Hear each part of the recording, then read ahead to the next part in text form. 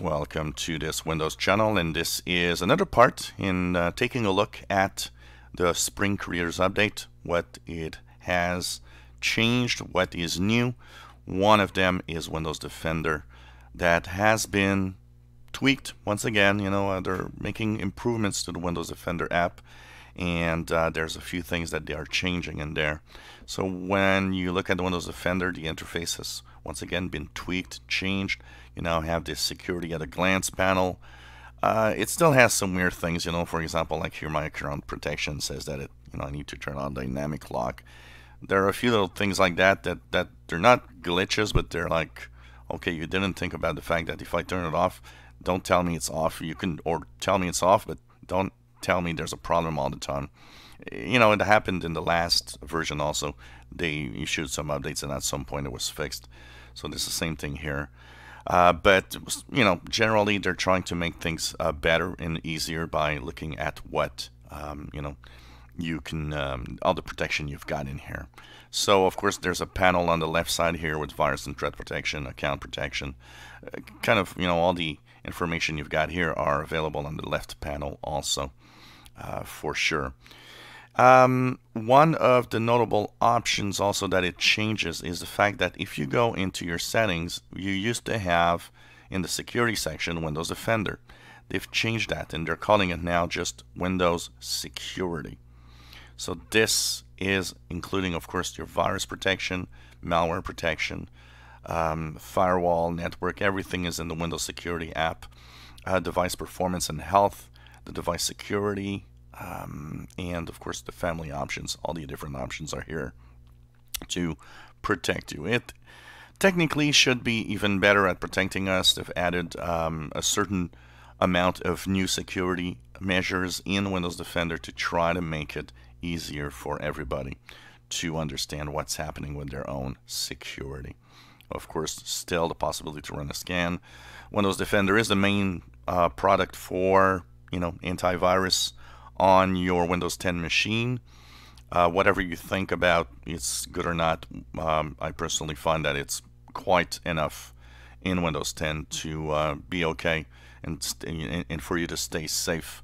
I do not believe in antivirus products in general anyways, because the security is what you do, not what the antivirus does. And that's why I stress out that if you say, oh well, Defender's no good because I got a virus, you're the one that's being not careful in what you do on your PC. If you'd be careful, if you are doing the right thing, you're not getting viruses. I don't get any viruses here, and it's a question of understanding what you should do or not do on the internet.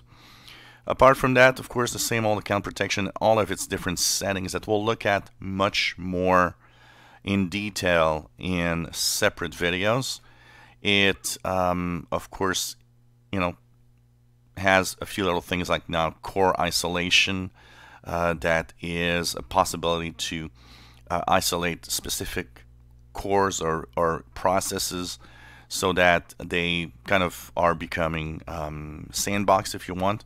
That means that if you turn it on, you can actually select different options in the core isolation and the memory integrity stuff. So a lot of this has to do with the fact that they allow a lot more options to be fixed. To have this option work, by the way, you need to have specific hardware. So not all machines can have this working.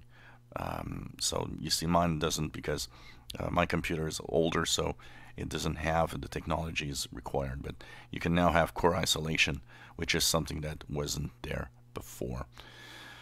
Performance and health redesigned a little bit, and a lot kind of a more detailed outlook. So if you look at the different options, you will have more details of what's happening. Fresh Start is still part of your Windows install, but it's kind of weird because Fresh Start was something that you could use, and it sometimes disappeared at some point, sometimes didn't. So basically, basically, so you see here, it told me that there's incompatibilities with my core isolation and all of that. So anyways, fresh start is a way that you can remove all the crapware that any manufacturer installs on your PC. Family options, of course, so you can protect your kids online by choosing where and what you can do. So there's a host of security in here that happens. Also, more control over different apps in their own securities.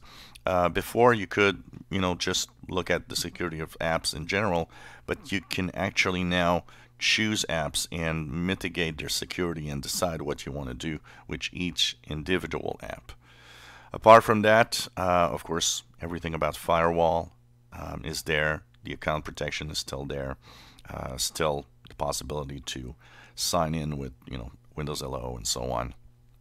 A few other things that are changed in the security is the ability to also secure different folders. It's still imperfect.